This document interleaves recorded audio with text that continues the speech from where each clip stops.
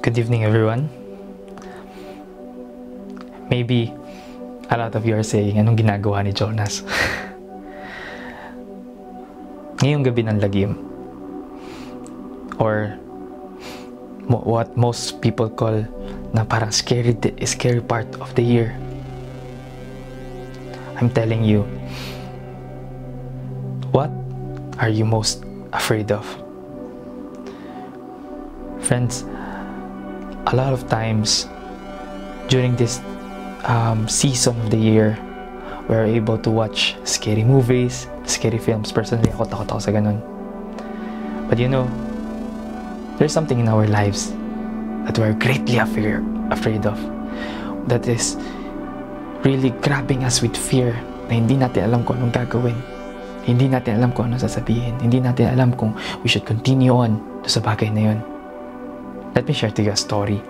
Sabi doon, during the time ni Jesus, the disciples also experienced the same thing. It's found in Matthew 14, verse 25. Sabi doon, during the fourth watch of the night, Jesus went out to them, walking on the lake. When the disciples saw him walking on the lake, they were terrified. "It's a ghost," they said, and cried out in fear. There are times that even our salvation, the thing that can or might save us, is clothed in the things that we fear. Sometimes yung bagay na akala natin nakakatakot, hindi ko kaya to, hindi ko magagawa to, is also the same thing that can produce and can give you your biggest blessing. What am I saying right now? Even at the disciples at that time, they were afraid of Jesus himself. But God gave them courage through this verse. Sabi doon, to continue, Matthew 14. But Jesus immediately said to them, "Take courage, it is I. Don't be afraid." A lot of time, the thing that greatly affects us, that greatly gives us fear, is the same thing that can save us or can give us a better life. Sometimes yung mga bagay na nakakatakot, it's mostly because yung mga bagay na yun is outside our sphere of control, outside our comfort zone. Kaya ayaw nating i-grab yun. Pero right now, I'm challenging you. Grab onto it. And it might be your biggest blessing. When we started Banig, we were very afraid. My friend and I said, paano kung walang manood? Paano kung walang pumansin? Paano kung walang may pake?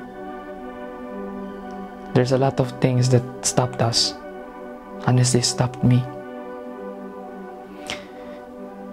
Pero we decided to press on, to continue. And friend, the same thing that brought us the greatest fear became our greatest blessing.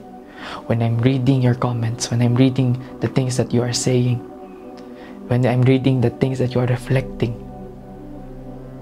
I'm being blessed. Friend,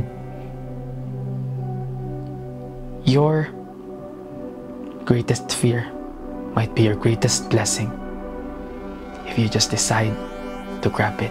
And sabi doon ni God, ni Jesus, do not be afraid, it is I. When you are afraid to do something good, when you are afraid to grab something that can put a betterment in your life, remember God's promise, do not be afraid, it is I.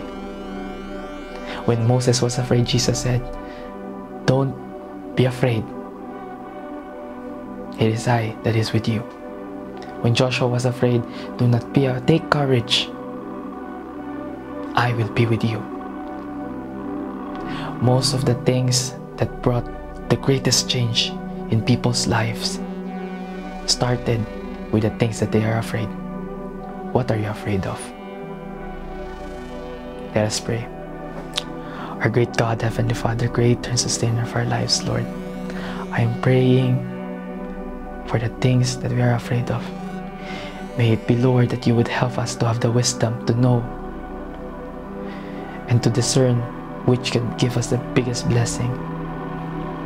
Help us to know how to grab and how to use it for your glory and your glory alone.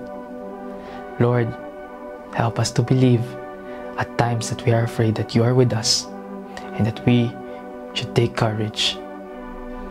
Please forgive us from all our sins. In Christ's name we pray. Amen. Friend, take courage. God is with you.